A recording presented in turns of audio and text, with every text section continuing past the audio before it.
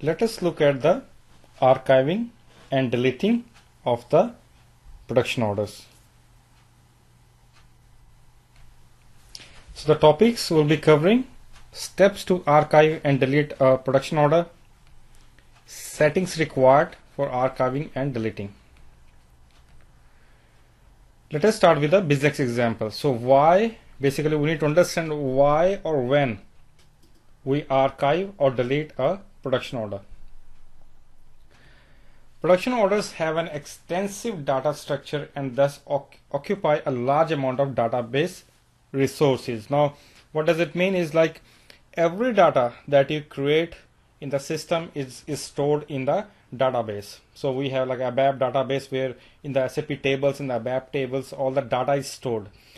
But when it comes to the production order takes a lot of database resources. So that means it will consume a lot of database as compared to other components of SAP or other transaction of SAP when you save some data. So that means when you create a production order, it's consuming a lot of database resources.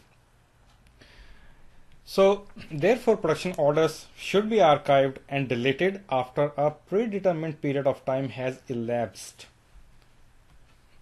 So basically what that means is, in the real time, what happens is, like, after, if we have in the system we have old production order. For example, we have, say, production orders maybe older than 4 years or 3 years, depending on all the business. So we have a couple of years old production orders. So those types of orders are deleted or archived first from the database, so that we can have the enough space or enough resources in the ABAP structure or ABAP database.